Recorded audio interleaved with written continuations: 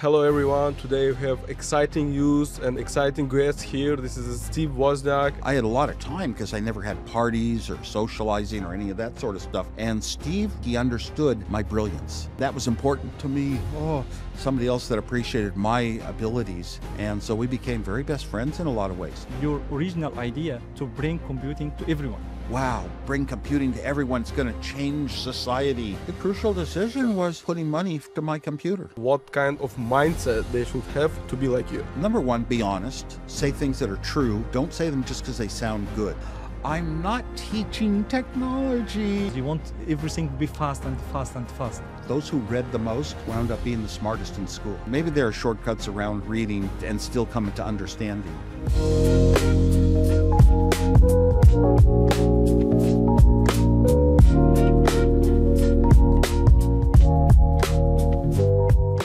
Hello everyone, today we have exciting news and exciting guests here. This is Steve Wozniak, and today we have our podcast regarding technologies, his lifestyle and other things. It will be interesting. Steve, we are very happy to have you here. We are very honored to welcome you in Central Asia University.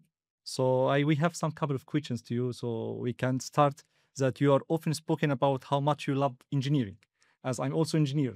So for the fun of it, you love engineering for fun of it. So Steve Jobs, he's a businessman. Yes. Yes. So how much do you think fun and passion for engineer contributed to Apple's early breakthroughs? Fun and what? And patience. Patience. Well, I was already a skilled engineer, way above others in a category that no one else did. And I didn't realize it was going to be important to the world at the time, but I just, what you're good at is what you value. So I just valued my engineering skills. And even without a college degree, I was hired by Hewlett-Packard to design the very hottest products in the world, the most important products in the world. And because I could answer any question you asked about computers, I trained myself by doing it on my own when there were no classes, no books, no nothing. I just figured out how it should be done and became good at it. And so I was already there. I was in that position. I was going to actually build the computers that became Apple at that point in my life for other reasons. It wasn't because there was a company or an industry to start or anything like that. But I wanted to always show off my my brilliance. And so I don't know.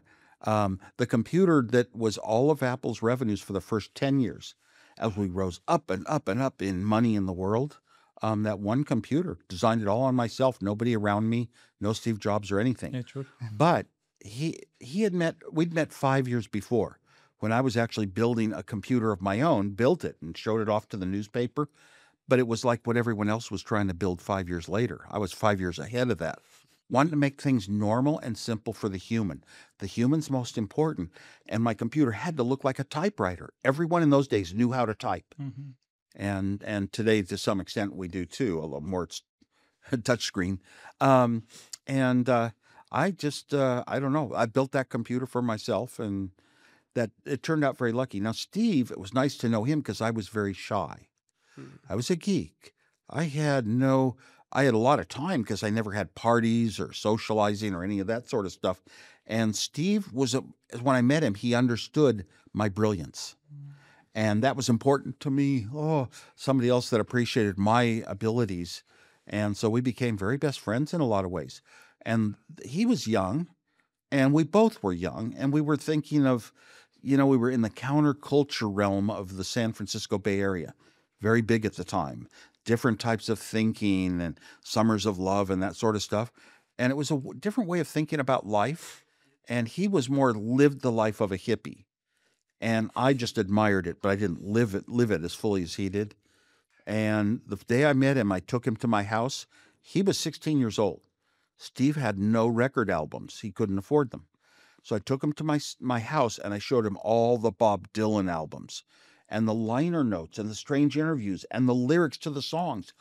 And they were so different than any normal person would come up with. And we both admired that. So that became a big part of our life, tracking down Bob Dylan memorabilia, going to concerts and that sort of stuff. So back then, it was not talking about a company or anything. Steve did want to be important to the world because he admired people that were known for being important. He just didn't have the academic background, but he had me. Great. So we always say that engineers always that have the same story. We always genius, but we are shy. So yes. Second question is what when you started Apple, your original idea to bring computing to everyone. Right now, do you think Apple still follows the same idea or it shifts the direction?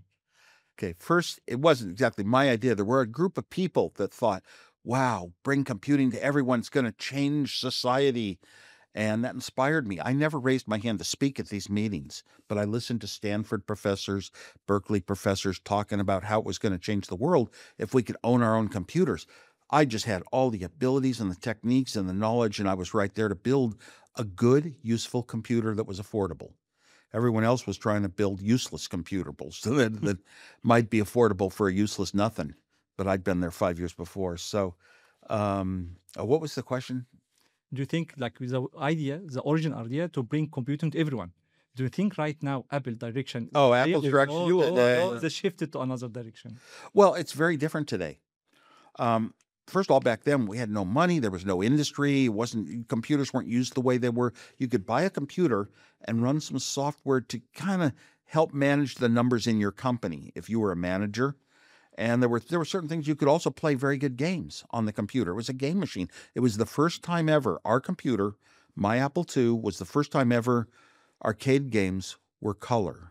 Mm-hmm. Can you imagine? They weren't color, and then they went to color. It was the first time ever arcade games were software. A 9-year-old kid could write a good game in one night in a simple language called BASIC, where it used to be a skilled engineer with 1,000 wires hooking them all up and getting them right for the signals into a TV. No, this was a huge change in gaming. Computers should be fun as well as useful. And Apple, now, so you bought a product in those days. You bought your computer from Apple. You owned it. You set some things up on it. You ran a program and created some spreadsheet template. And you owned it and ran it. And that was, you owned it. It was yours. Today, you subscribe to everything. You have to get 1 million subscriptions. And they make changes to it out of your control. And they have your data. And they own it more than you own it. And so that's, it's very different now. It's not like you just pay money and you own something. Pay money and then you have to pay more money every month just to use it. Mm-hmm. So it's a very different world today. As far as Apple's, how Apple treats the world, I think they just treat it as a very successful financial operation. Okay, getting all the numbers right. We still have a very good reputation. We have a good culture, and that helps a lot. You know, if you don't have a brand, you're not gonna make as much. So I'm very proud of Apple, but it's not the same game anymore. It's really keep your markets, protect them, grow them, you know, and adapt to challenges within them. Not come up with new things that are so different that the world never saw them. Yeah, gotcha. Let me ask you one more question regarding the Apple, and it will be this is the last one regarding the Apple. So looking back, what do you think was the most crucial decision was made by Apple that make them in the long term so success like they are right now? The crucial decision was putting money to my computer. And I turned it down at first. Mm-hmm. I turned it down. I did not do this for money. Mm-hmm. I did not want to lose my job at Hewlett Packard. And they said I had to leave Hewlett Packard. Hewlett Packard turned me down 5 times for the personal computer. Mm-hmm. But Mike Markkula, with his money, he invested in us. Mm-hmm. He was a third equal partner. And that was the big decision. From then on, Apple was going to be one of the largest companies in the world in 10 years from one product. Mm-hmm. Gotcha. So, you know, it's a hard question to answer. One crucial decision. I mean, there were later points in time where there were key decisions, which was to make good products, and you can blame Steve Jobs for that. Give him the credit for it. I mean, Yeah, because gotcha. yes, he did want to make good products and not lousy products. Mm-hmm. And that was always his thing. He just was not a computer engineer. Mm-hmm. Mm-hmm. Yeah, it's true. And one more question is that a lot of our students really loves you like a person and they want to be like you, what kind of habits our students should to have and what kind of mindset they should have to be like you? Number one, be honest. Say Mm-hmm. things that are true. Don't say them just because they sound good. Mm-hmm. Don't distort reality. Secondly, have self-confidence. If you believe in something, represent it as yourself why you believe in this and that. And even venture capitalists who want to put money into your ideas are want to see that you actually believe what you're talking about and you're not just making it up. Mm-hmm. And respect other disciplines. You might be an engineer. Marketing is another discipline. Business is another discipline. Operations and whatever comes eventually. But respect that the others are all important, all work together to keep your company moving. Yeah, thank you very much. And I think the last question, which I will give to you, it's about the technical stuff. What kind of skills do you think engineers should have right now for the future?